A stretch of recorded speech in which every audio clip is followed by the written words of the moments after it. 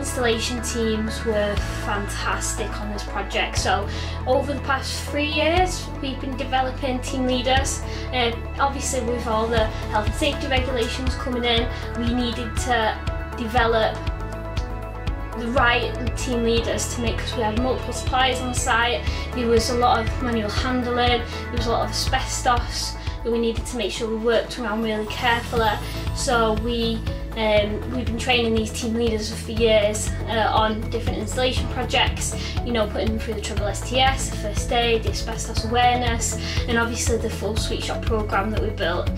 And they created their own teams over the number of years that we've had them as lead installers. So they just work really well together as teams.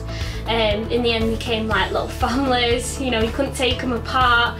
And yeah, I suppose, you know, CJ's really sort of pushed that whole team spirit ethos.